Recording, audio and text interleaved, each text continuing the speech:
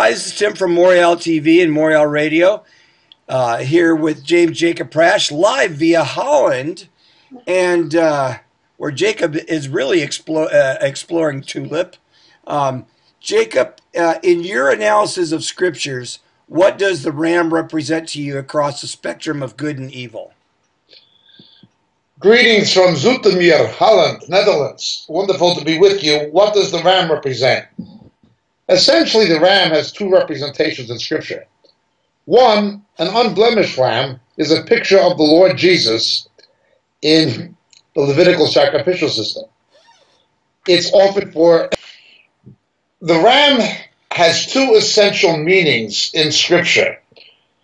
One is the Levitical, which is typological of Christ, and the other is the eschatological, which is typological of a specific nation. Let's begin with the typology of Christ, of the unblemished ram offering found in the book of Leviticus, chapter 5. We read the following. Then the Lord spoke to Moses, saying, if a person acted or acts unfaithfully and sins unintentionally against the Lord's holy things, he shall bring his guilt offering to the Lord, a ram without defect from the flock, according to your valuation. In silver by shekels, in terms of the shekel of the sanctuary, for a guilt offering. He shall make restitution for that by which he has sinned against the holy thing, and shall add to it a fifth part of it, and give it to the priest. The priest shall then make atonement for him with the ram of the guilt offering, and it will be forgiven him. There are sins not only of omission and commission, there are sins of what we talk about in Leviticus, burut, which is referred to additionally in the New Testament in the Epistle to the Hebrews. That is sins of ignorance or unintentional sin. When you have a baby who just wants attention, and that baby is crying, not because he's hungry or she's hungry or because they have a teething or some reason, they just want attention and want to be entertained. We don't think of it this way, but that's a reflection of the fallen nature of man. Now, the baby's not doing it intentionally. It's just part of the fallen nature of man to behave that way. It's natural for a baby in a fallen world to behave that way, but it's still sin. The blood of Christ cleanses from all sin. Now, we know the baby's sin is not taken into account until it reaches an age of reason. Its sin is not yet taken into account. Nonetheless, it does reflect the sinful nature of man, even in a baby. The different sin offerings are all pictures of Christ, as most of you know. The Paschal Lamb, the Seder, Pesach. The Yom Kippur scapegoat is a picture of the atonement of Christ, also having to do with the sins committed in ignorance. But then there is sin that is not exactly so much of ignorance that we didn't know was a sin, but something that we do unintentionally that is a sin. All sin separates from God.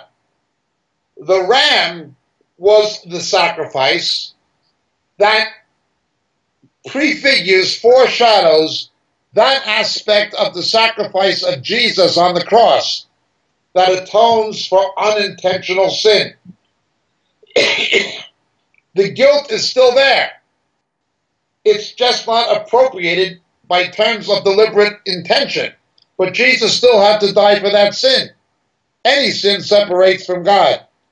So just as the turtle dove prefigures one aspect, and the lamb another aspect, and the Yom Kippur goat another aspect, so the ram is another aspect still. It has to do with the efficaciousness of the blood and atonement of Jesus for unintentional sin. Now, eschatologically, it represents in Daniel chapter 8 the Media-Persian Empire with the two horns, the kings of Media and the kings of Persia, the horns corresponding to the monarchs of Media and Persia.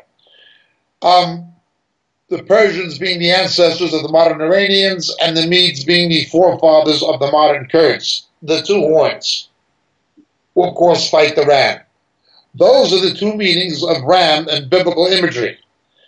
I would also point out that the association of these animals with nations, such as goats and so forth, are confirmed as being popularly known, even in other cultures and civilizations, by archaeology. I've seen excavations in Macedonia where the goat, even in Greek symbolism, represented Greece and so forth. So these things were somewhat popularly known, it would appear, as Daniel uses them. So you have the eschatological typology of the ram, which has to do with the nation of Media-Persia, which comes into play very importantly because of the prophecies of Isaiah and so forth. Thank you so much for your question. My name is Jacob Prasch. God bless.